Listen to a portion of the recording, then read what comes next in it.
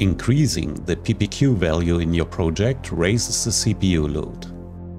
And this is why.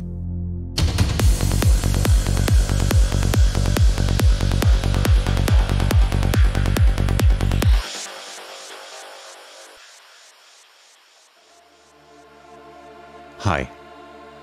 Thank you very much for all your support. I appreciate very much all of you who subscribed.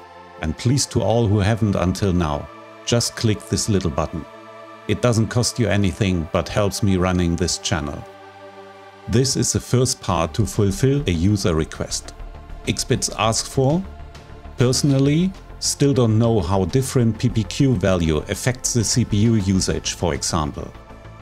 For this video, please note, I'm not a DSP programmer. This is a personal and basic approach of how things are making sense to me. So please question my theories and take them only as an idea or starting point for your own researches and findings. Second, this topic is very deep. I try to break it down as much as I can, that hopefully everybody can follow. The handling and impact of PPQ settings seem to be still a mystery in FL Studio. First, we have to find out what this actually does. PPQ can be set in the project general settings and it's labeled time base. The manual says it sets the event resolution for the current project in pulses per quarter node. Please assume these 60 bars would represent such a quarter node, and the project is set to a PPQ value of 96. Means we have divided this quarter node into 96 pieces. The starting point of each of these 96 nodes I placed into this period of time now represents a point of time where FL Studio samples the state of what happens in the whole program. Is there any kind of clip starting in the playlist? Is there any node starting? Which node? Which velocity? Is there any event automation happening? For which parameter? Which value?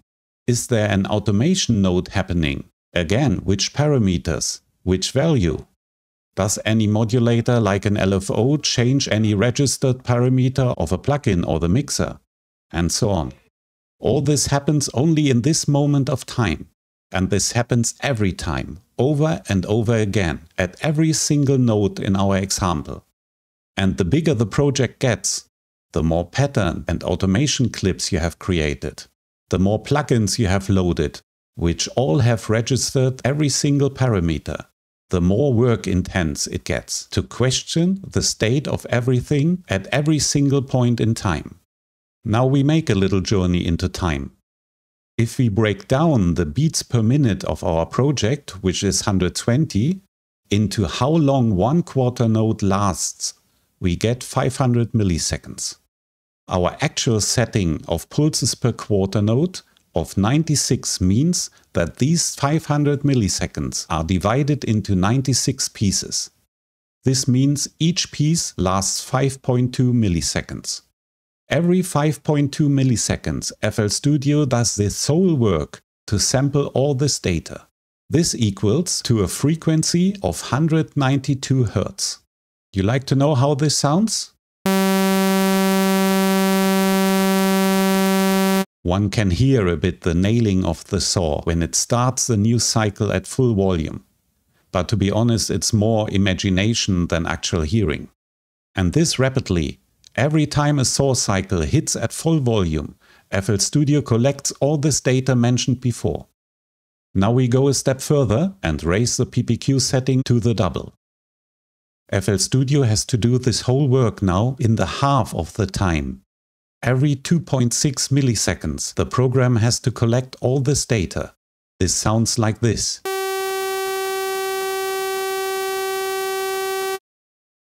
Let's cut this again in half with the setting of 384 pulses per quarter node. 1.3 milliseconds. 768 pulses, which equals 0.65 milliseconds.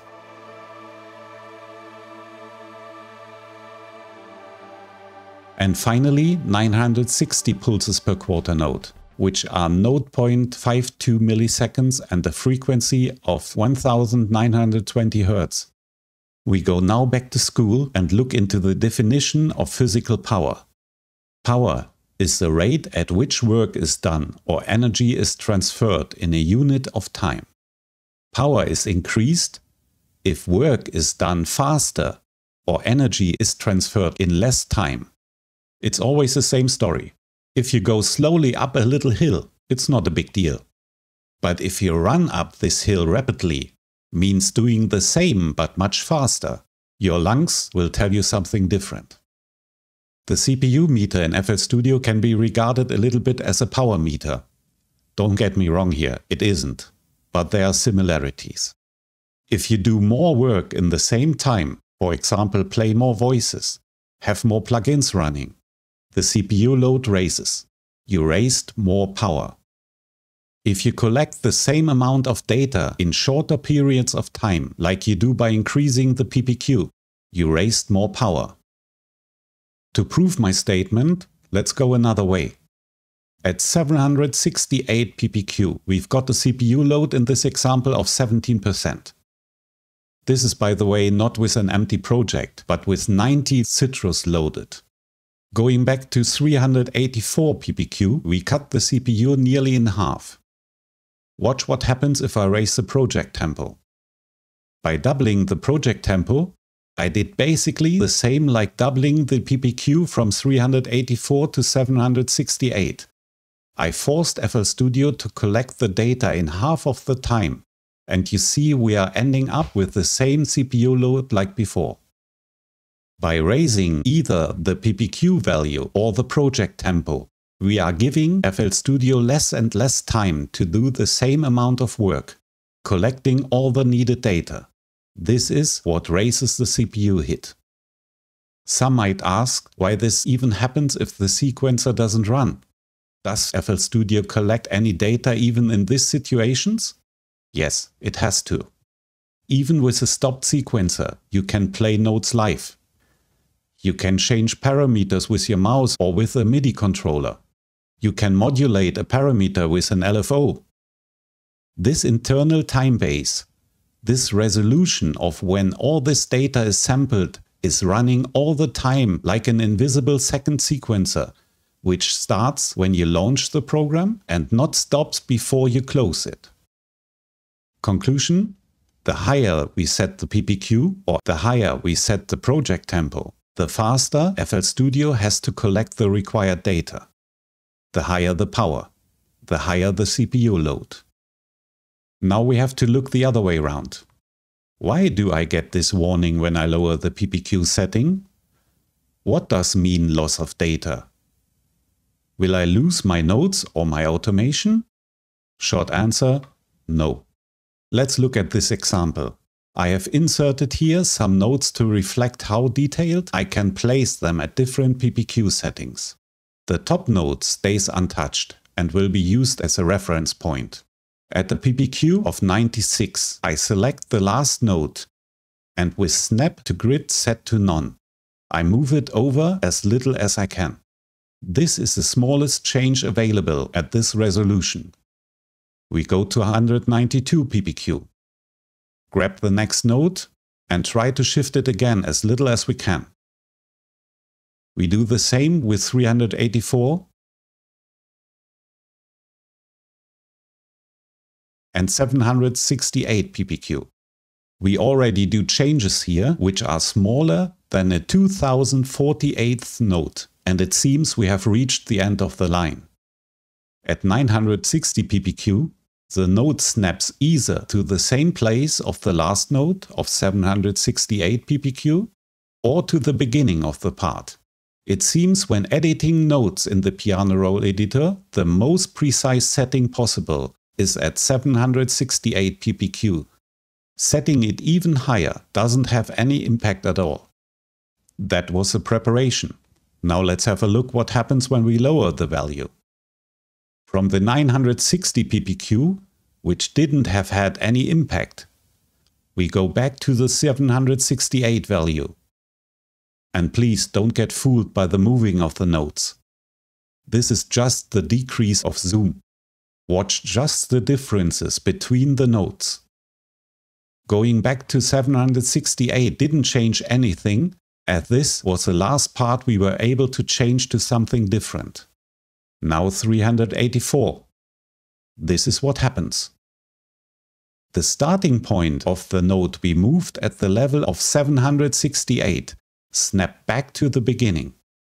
If the program wouldn't reposition the node, FL Studio could not recognize anymore that this node even started. With the lower PPQ value, it now checks here and here if something happens. The old starting point was in between and would have been ignored. To prevent that something could be ignored is the reason for this shifting in time back to a position where the program will recognize it. At 192, the next node snaps back. Again, the same story. And finally, the next one at 96 PPQ. The loss of data doesn't mean that you lose any events. It means that the timing of the events is changed to the next point where the program can still recognize that it happens. So you lose precision, but nothing else. You don't have to worry about this warning too much.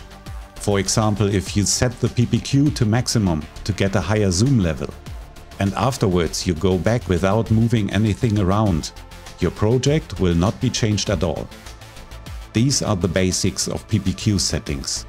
If higher PPQ settings really make sense, and if there are any workarounds, would go beyond the scope of this introduction video.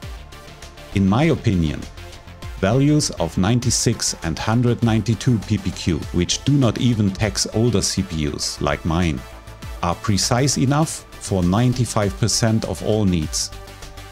For the other 5%, there are many workarounds. But we are saving this for a later video, as I want to prove what I'm saying. Thank you for watching.